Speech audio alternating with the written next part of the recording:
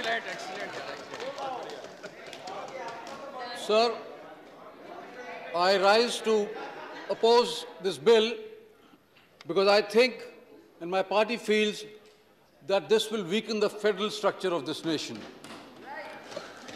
Sir, my party has always believed in federalism, and our Anandpur Sahib resolution talked way back in 1973 of giving more powers to the states, especially fiscal powers. And sir, we said that because we believe that in a large country like ours, with diverse cultures, languages, religions, this diversity has to be celebrated. And we have seen that whenever the center usurps too many powers, it's the states that suffer, it's the people in the states that suffer. And sir, we have been the biggest sufferers. Till today, Punjab does not have a capital. When Mrs. Indira Gandhi divided the state into two, we were promised Chandigarh. Thereafter, even in the Rajiv Longowal Accord, we were promised that Chandigarh would be given to us. But it's very sad that till today, Punjab is denied its rights. Sir, that is why we feel whichever the governments will come and governments will go. We have seen in Delhi, we've had Mrs. Sheila Dixit's government for almost 15 years.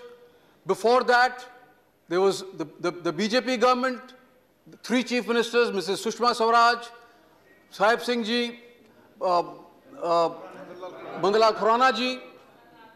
We had our differences. And there were times the central government belonged to one party and the state government belonged to another party. But the basis was tolerance. Tolerance is what Mr. Vajpayee taught us. And it is sad today that we are becoming intolerant.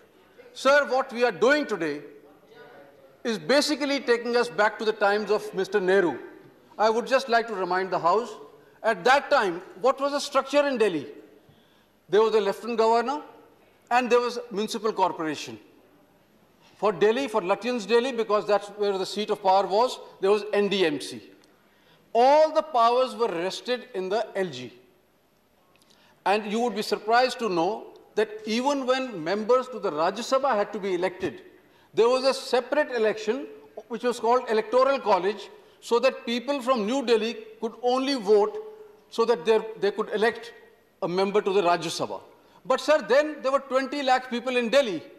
Today there are 2 crore people, aspirations have grown, and this voice came from the ground that the people of Delhi want their voice to be heard. And who was heralding it? The leaders of Jansangh, Balraj Madhok. Later, all your leaders were fighting for it. They were on the roads. Finally, we were given this kind of statehood. But your manifesto said that Delhi should be given full statehood. But what are they doing with this bill? They are taking away what was given. I can have my differences with Aam Aadmi Party or any ruling party at the center. But please do not deny the citizens of Delhi their right. When they voted, it was not just pressing a button. They voted to elect people to govern them. And today you are denying them that right to be governed. So that is why my party strongly opposes it. Thank you very much. Thank you, Naresh.